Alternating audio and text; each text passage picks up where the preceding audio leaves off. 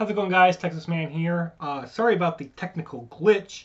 I wasn't meaning to end part 6 so abruptly, but there was a technical glitch and my camera just cut out, so I apologize for that. Thankfully, though, at the past video's end, we did end up concluding Chapter 12, The Alpha Mission Begins. So I'm just going to pick up immediately where we left off. This is going to be part 6.2, and we're just going to be continuing on, and hopefully my camera doesn't decide to have another meltdown without me knowing. So let's just continue on. We're going to be starting in Chapter 13, The Passion. Hope you guys enjoy. Chapter 13, The Passion. It had been 2 days since the group of 7, along with Alpha, left Calvary Castle, and now only 5 remained during the Alpha mission. The group of Peter, Lucy, Dale, Sue, and Timoneko left their campsite and battled creatures within Deathly Valley. After constant attackers within Death Valley, the group finally arrived at the place they had been searching for, Claydudair's palace.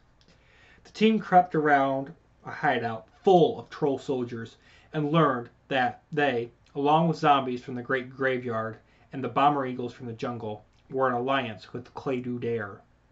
The humans reached the boundary between the forest and the security trolls, yet were unsure of how they would save Heaven Dragon from being executed, if he was still alive, of course.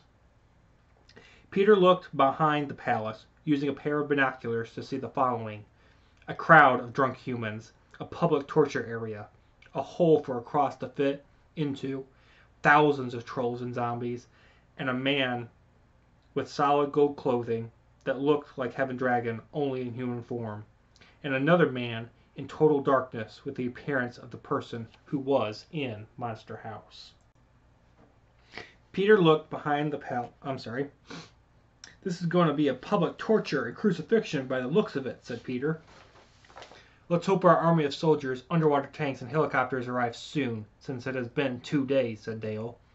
We may have to intervene if we want to keep our lord alive, said Peter, seeing Claydudair release him from his bonds and the security trolls disappear from their post to deliver Heaven Dragon's first beating. We have to do something. We can't wait for our friends any longer, said Peter, loading his machine gun. Peter, there are too many. If you die also, we will not have a leader, said Timoneko. I will not sit here and watch Heaven Dragon die when I could have done something, said Peter. You can't do this, Peter, said a voice in Peter's head. Who said that?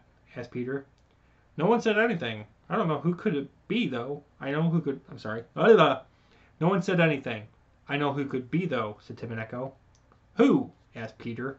My brother, Jesse, answered Timoneko. Peter, listen to me. I told Heaven Dragon about these events 2 days before you came to see me. He knew this would happen to him, yet he has the passion to die for a worthy cause, said Jesse in Peter's head. What passion and what cause? Asked Peter mentally. The passion to die so Claydudair can be killed forever, and to cause his wrath to finally end. Allow Heaven Dragon to do what must be done. Interference will only make things worse in Revelation, said Jesse, before leaving Peter's mind. Peter looked at his sister, his wife, and his 2 friends to consider what Jesse said. After a few seconds of thinking, Peter ordered his friends to move into the crowd of drunk people to prepare to kill Claydudair once Heaven Dragon was dead. What are we going to do until Claydudair is, immortal? Asked Sue. We wait, and we watch our Lord's passion for all of us to be executed, replied Dale.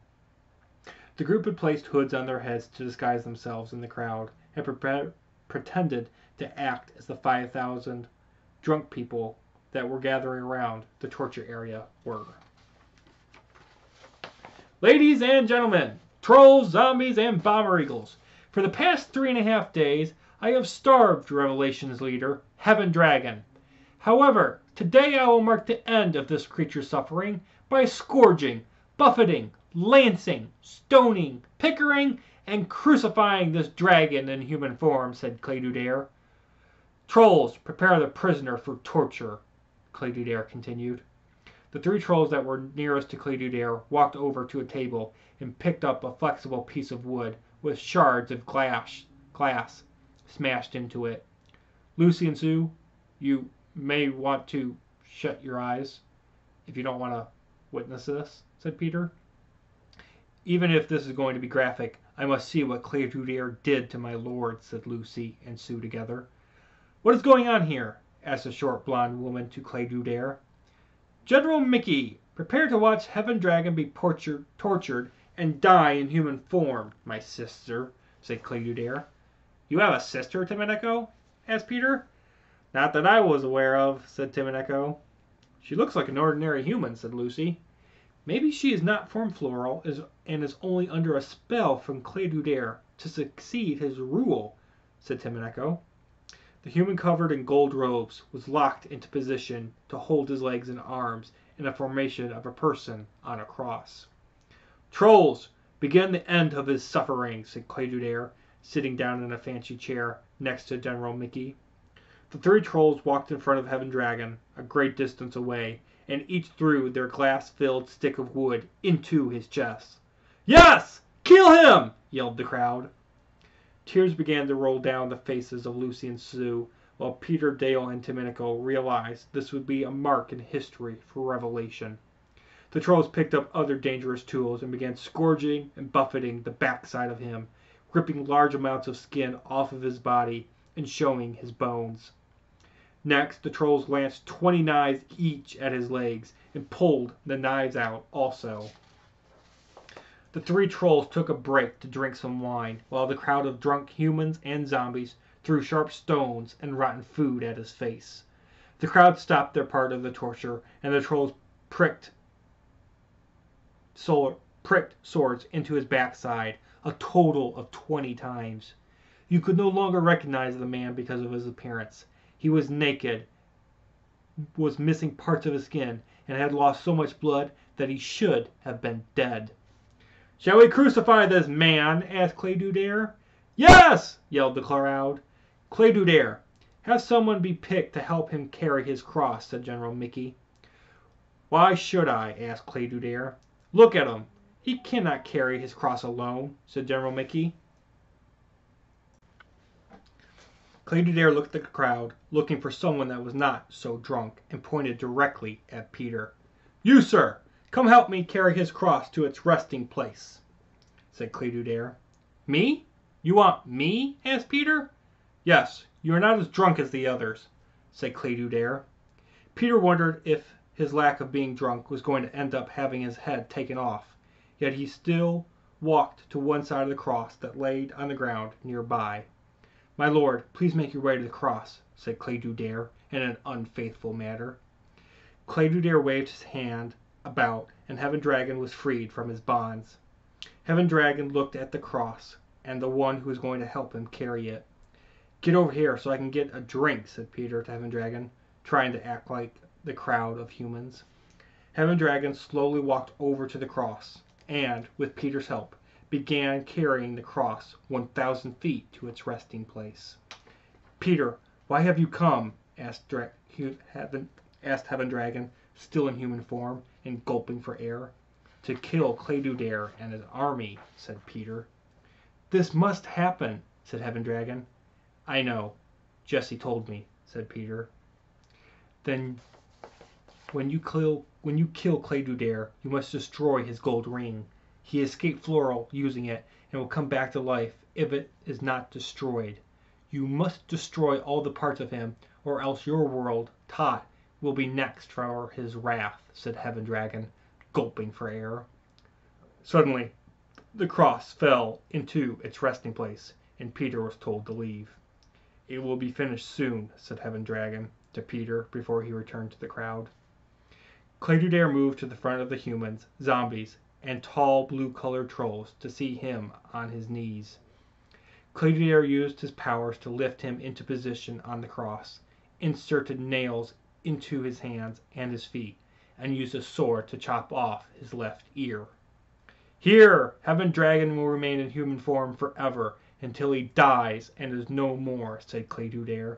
Hooray! Yes! Exclaimed the crowd of humans, trolls, and zombies. Moments later, Peter, Lucy, Dale, Sue, and Timonico lifted their heads for only a few seconds to see that their Lord had been crucified for them, and revelation, and that he was dead. Suddenly, a loud sound came to the ears of the group around the cross, and a troll scout used his binoculars to see an underwater tank rising above the water, moving north to the great graveyard. "Sorry for the alarm, but it was just some odd tank coming out of the water," said the troll scout. Kaboom! The troll scout looked again to see 1,000 underwater tanks transform into machine gun and cannon tanks with 4 humans in each of them, 10,000 humans and other creatures with rifles, and 5,000 helicopters with 1 pilot in each of them. The troll scout looked to see a cannon had destroyed a part of Claydudair's palace, and 1 coming at him. However, there was no time to react. "We are under attack!" yelled General Mickey. "Temeneco, teleport us to our allies except for me," said Peter. "Why are you not coming with us?" asked Lucy. "Because I have to kill Claydudair and destroy his ring," said Peter. Temeneco, Dale, Sue, and Lucy disappeared from Peter's sight and were transported inside of a tank. "Where's Peter?" asked Panda to the group in the tank. "He's going to kill Claydudair and destroy the object that freed him from Floral," said Dale. "This is General Ted firing the cannons and General Phil using the machine gun. They are the new leaders under your family and Heaven Dragon for his army since the passing of General Matthew and Captain Knight," said Panda. General Phil and General Ted said hello to the group and continued ordering their troops to destroy Claydudair's palace. "What are our numbers?" asked Dale. "We have a total of 19,000 troops," said Panda. "We destroyed the troll hideout on our way here, so we have about 1,000 trolls with swords, 600 zombies, and 100 crazy humans left to fight." "That is only 1,700 against our 19,000, said General Phil. "Where are our 5 dragon friends?" asked Sue. "They are at Calvary Castle, rebuilding it," replied General Ted. "This is all good news. So, let's end Claydudair's wrath, shall we?" said Lucy. "Understood, Commander Lucy," said General Phil, blasting 10 trolls with his machine gun. While the 2 armies battled each other, Claydudair's palace was destroyed by the unending bombardment of cannons and missiles from tanks and helicopters. As the battle raged on, Peter watched Heaven Dragon turn back into a dragon, come back to life, escape the bonds of the cross, and turn 5 trolls into walking candlesticks. "Find Claydudair and end his wrath forever," said Heaven Dragon to Peter. Peter dashed away from the cross and saw Claydudair and General Mickey running into the forest south of the great graveyard. Peter created a sword and raced after them to complete the purpose of his passion. As